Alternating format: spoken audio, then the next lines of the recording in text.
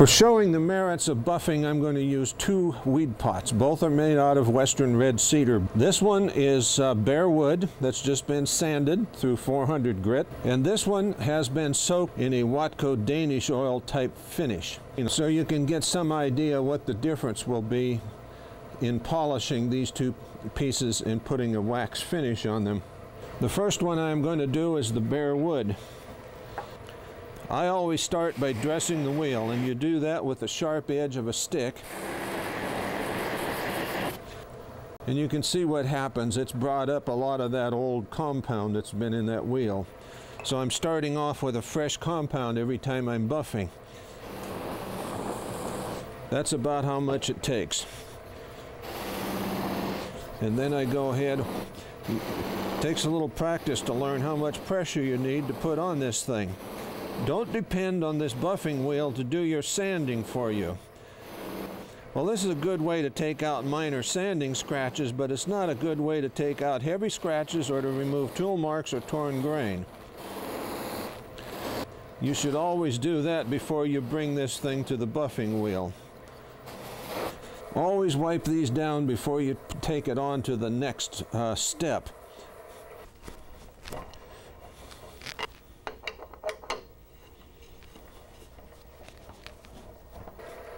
I'm going to do the same cleaning of the wheel before I put the white diamond compound on it. Now I'm putting on the white diamond. Running this wheel at a slower RPM, it just takes a little bit longer to get the job done. But the wheel is softer, it conforms to the wood better, and there is less of a tendency for it to take this piece and throw it across the room.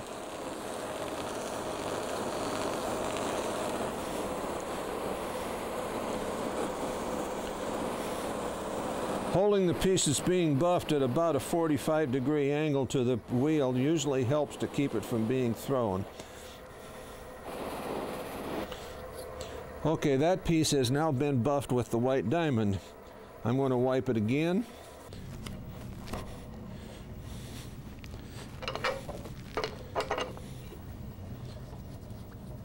And I'm ready to put on a wax coat. It's really important to take the excess off here. Too much wax is always a problem. Don't put too much on. Too much wax will just smear across the surface. The objective of wax is to get on a very thin coat. Wax is one of those finishes that thinner is better. The thinner it is, the better it is. Wax likes to be abraded, and the buffing wheel does a good job of abrading it. Thinner is better. And this is a good way to put on a thin finish of wax. That piece is done. If I want to do another coating of wax, I'll leave it sit overnight and come back and give it the second coating. Now I'm going to do the same thing with the other piece. Clean the wheel, charge the wheel, and buff the wood. This piece of wood has a finish on it, so the important thing is that the finish be dry. We need to always make sure that that finish has had plenty of time to cure.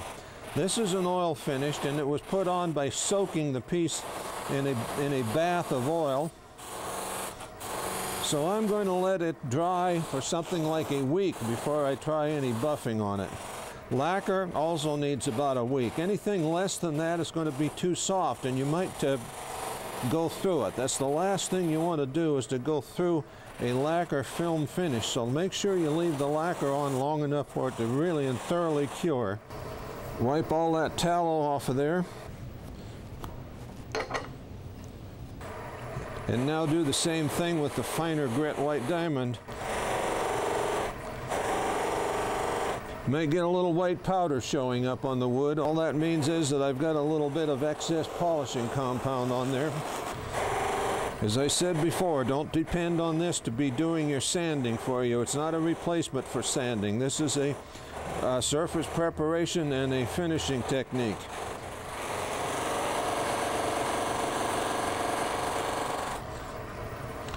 And then wipe the surface off.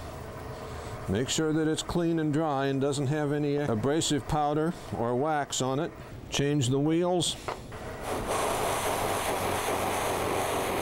and give it a coating of wax.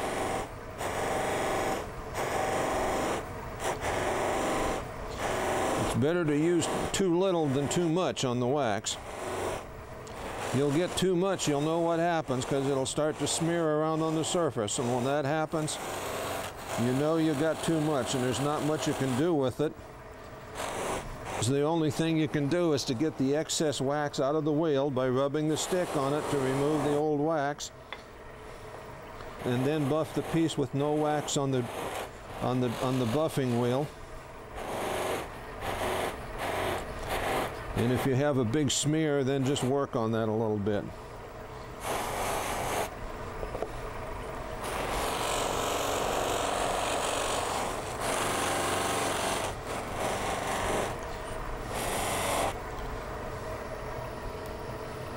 And there are the two pieces that have been finished. This one has been polished and waxed on bare wood, and this one is polished and waxed on a wood that has been soaked in Watco oil to bring out the green color.